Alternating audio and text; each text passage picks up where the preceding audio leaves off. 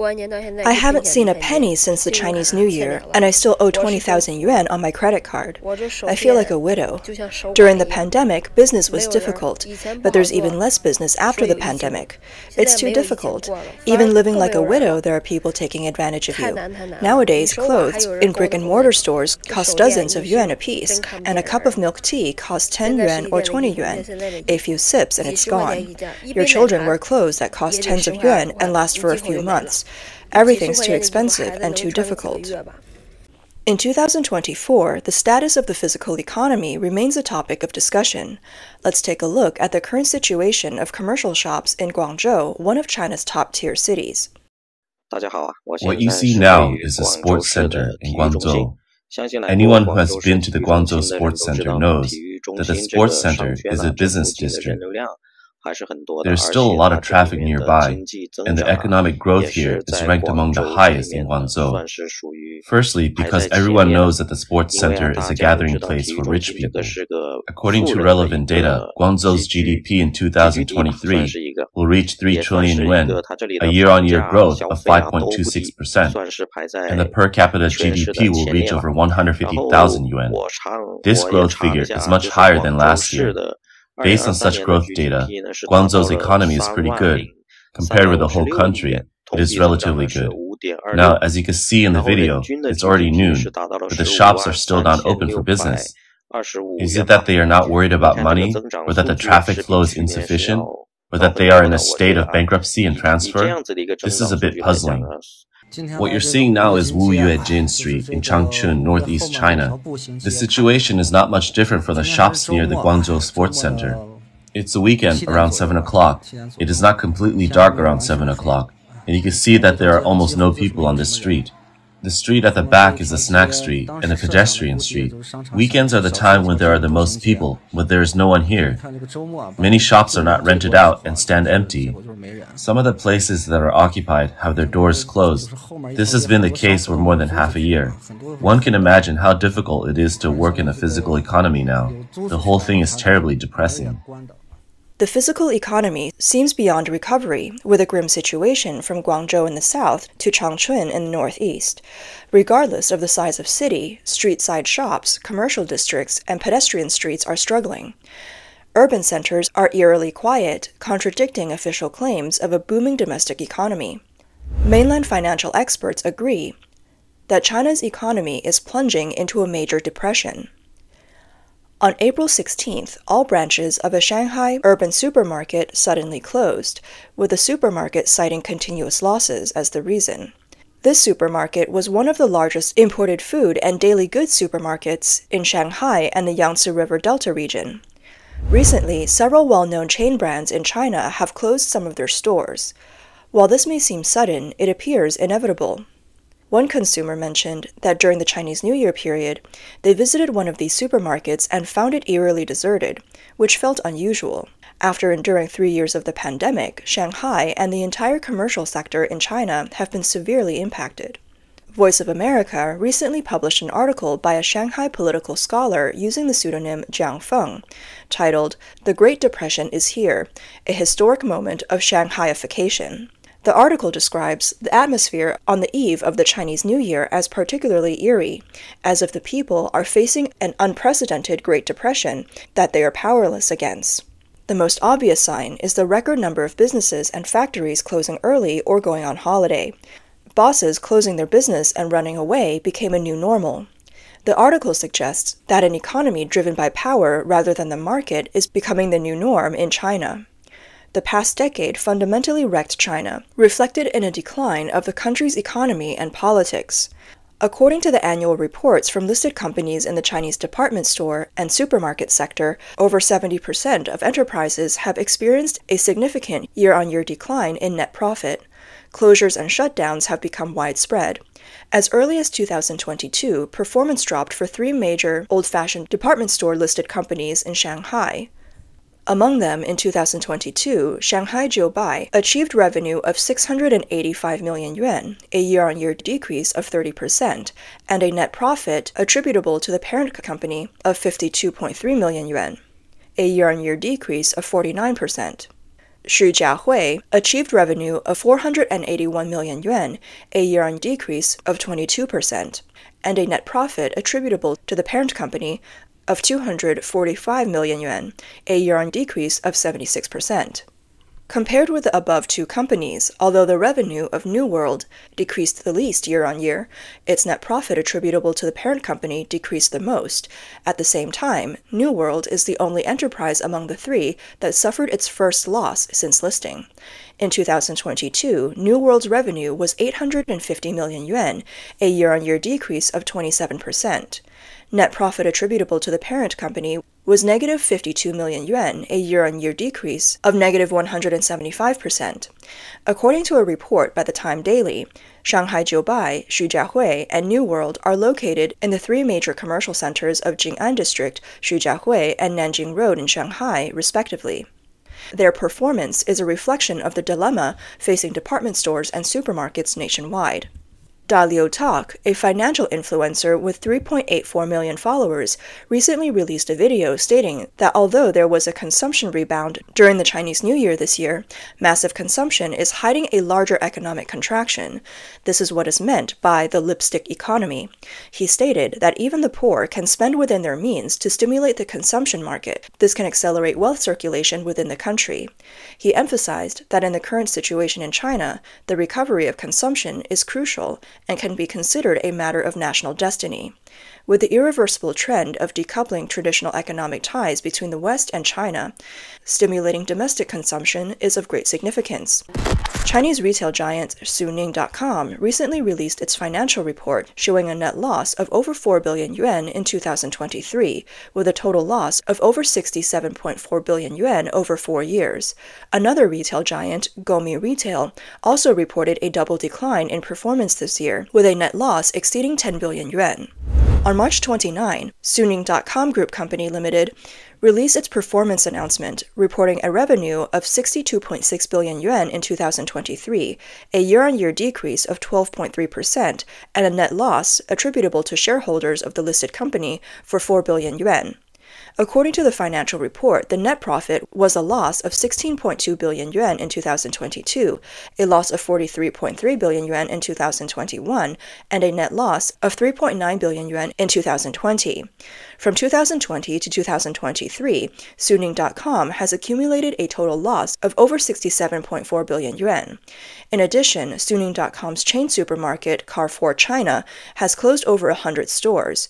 As of the end of 2023, Suning.com's total assets were 121.7 billion yuan, a year-on-year decrease of 13%, and the net assets attributable to shareholders of the listed company were 11.4 billion yuan, a year-on-year decrease of 29%. Gome Retail incurred a net loss of over 10 billion yuan last year and a total loss of over 41.4 billion yuan over 4 years. Another retail giant, Gome Electrical Appliances Holding Limited, announced its 2023 annual performance on March 28th, showing a revenue of 647 million yuan last year, a decrease of 96%, and a full-year net loss attributable to the parent of 10 billion yuan, a 50% narrowing year-on-year.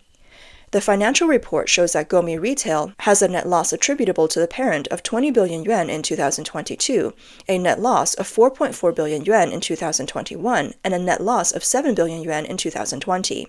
From 2020 to 2023, Gome Retail has accumulated a net loss of over 41 billion yuan. At the same time, Gome Retail is burdened with massive debts and litigation. According to Securities Daily, as of March 29, Gome is trying to resolve its debt issues by increasing the disposal and realization of non-core assets, raising funds, and negotiating with creditors to promote debt-to-equity swaps. The high level of debt remains a major challenge for Gome. According to Gome Retail's announcement, as of February 29, 2024, its overdue interest-bearing bank and other borrowings, including payable bonds, totaled 19.3 billion yuan. As of the end of 2023, Gome Retail's current liabilities amounted to 38.3 billion yuan. To address the current operational challenges, Gome Retail stated that it will strive to consolidate its main business, focus on live streaming, and accelerate the development of innovative formats such as unmanned retail and automobile experience halls. A person close to Gomi told Yi Cai on March 28th that Gomi plans to develop an unmanned retail business, and its annual report reveals that Gomi Retail will establish a new Gomi Electrical Appliances division. Last year, Gomi Electrical Appliances downsized its stores and transformed into a live-streaming e-commerce platform. Whether Gomi can save itself remains to be seen. According to its announcement, affected by funding constraints and the reduction to the scale of its retail network, Gomi Retail's operating scale has experienced a significant decline. In 2022, Gomi Retail sales revenue was still 17 billion yuan, but last year it was only slightly larger than the previous years. As of February 29, 2024, Gomi Retail was involved in 990 pending litigation cases, involving an amount of 4.54 billion yuan, those of which involving banking and financial institutions totaled 2.9 billion yuan. The total number of cases with court judgments reached 922, involving an amount of approximately 13 billion yuan. As of February 29, 2024, Gomi Retail had frozen funds totaling 114 million yuan. Financial influencer Miracle Brew recently stated that the biggest problem facing Chinese people now is the three major capital surpluses caused by a crisis of trust. He said, the first surplus is industrial capital surplus. The entire Chinese manufacturing industry is in surplus, with many industries operating at less than 50% capacity or even as low as 20%. There is insufficient demand, people don't have money, and the products cannot be sold, resulting in overcapacity. Except for some industries that have not been deregulated, capital in all industries is in surplus, with insufficient orders and low profits, causing foreign capital to withdraw and unemployment to increase. The decrease in demand further reinforces the surplus of production capacity. The second surplus is financial capital surplus.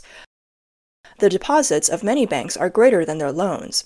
Enterprises are not investing, and residents are not consuming. This money is not flowing into the real economy, but is circulating within the financial system.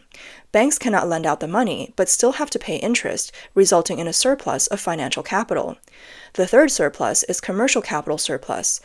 There are now malls everywhere, pharmacies, hotels, and milk tea shops. In 2012, there were 420,000 pharmacies, and by the end of 2022, there were 620,000. On one street alone, there are at least 4 or 5 pharmacies. On April 16th, Sheng Laiyun, Deputy Director of China's National Bureau of Statistics, stated at a press conference that in the first quarter, the National Urban Surveyed Unemployment Rate averaged 5.2%, a decrease of 0.3 percentage points from the same period last year.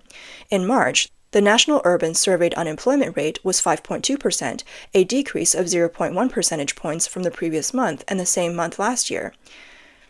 There is a structural contradiction in employment. On one hand, there is a shortage of frontline blue-collar workers and skilled workers. On the other hand, there is a greater employment pressure on young college graduates. This year, 11.8 million college graduates entered the labor market. Sheng Laiyun stated that from the situation in the first quarter, the youth unemployment rate has slightly increased. According to data from the National Bureau of Statistics, the unemployment rate for 16 to 24-year-olds in urban areas, excluding students, was 14.6% in January, 15.3% in February, and the data for March has not yet been released. After the unemployment rate for the 16 to 24 age group soared to a historic high of 21.3% in June last year, the authorities suspended the publication of this data, causing great concern internationally. Life Week magazine published an article last year which reported that during the most difficult employment season, many young people left their homes and came to Beijing, Shanghai, Guangzhou, and Shenzhen to seek more job opportunities. Youth hostels have become their best choice for settling in big cities due to their low cost and live-as-you-go model. Those who wander in the city center are chronically unemployed, but still full of expectations, with some ending up wandering back home. The magazine interviewed 2 young people looking for work in Guangzhou. Huang Xing, 28, from Guangxi, graduated in 2018 from a prestigious university in southwestern China with a major in automation. After graduation, he went to work for an internet plus real estate company, but resigned for personal reasons. He then started an educational institute with friends, with a good income, but lost his job under the dual reduction policy last year. Huang Xin decided to seek opportunities in the big city of Guangzhou. He rented a room in a youth hostel in the city center for 70 yuan a day. He ate only 2 meals a day, with an average expenditure of less than 100 yuan per day. However, he did not find a job for a whole month. Huang Xin can still support himself for a while with his savings, but he is not sure if he can find a job in Guangzhou or how long he will have to stay. Although he says he is taking a break, he finds it difficult to truly relax. Zhang Wen, 24, from Nantong, Jiangsu, graduated from a key national university in Nantong with a major in management, but failed the postgraduate entrance exam. He has changed jobs several times in Guangzhou, working as an insurance agent and financial salesperson. He has been unemployed for about 3 months. Zhang Wen lives in a youth hostel that costs 60 yuan per day, and now it is becoming difficult for him to save money. He goes to the library to drink free water, only 1 meal a day, and sometimes walks 3 or 4 kilometers from the youth hostel to the nearby food wholesale market to buy biscuits or instant noodles to fill his stomach. During the interview, he also opened his refrigerator and pointed to the rice dumplings that had been there for 2 weeks and said, "I can rely on them for a few more days this week." In January this year, the National Bureau of Statistics released the youth unemployment rate data for December last year. The adjusted statistics do not include students. On various social media platforms, a large number of netizens complained about the visible depression in various industries, including store closures, business failures, significant drops in property prices, and experiences of unemployment and stock market losses. Qi Tian, certified as the general manager of Beijing Eastern Pure Land Technology Company Limited, recently released a video saying that he saw an old lady rummaging through a trash can. He asked her what she was looking for, and she said she was looking for empty bottles to sell. Her son is getting married and still has a mortgage to pay off. She sells empty bottles to help him reduce some pressure. Qi Tian said the reality is that poor people are already exhausted just by living. However, the fresh data from China's Statistical Department still claims economic growth of 5.3%, exceeding market expectations. This sparked a wave of criticism from netizens in the comments. They said, "For decades, we have always been winners, never losers. The economy is getting better and better, but finding a job is getting harder and harder." I don't even believe it myself.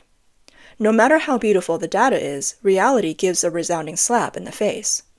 According to Bloomberg, China has set a record for the longest consecutive decline in the Consumer Price Index since 2009, starting from December last year. Another record is in services, including education, healthcare, and takeout. In December last year, its inflation rose by 1%.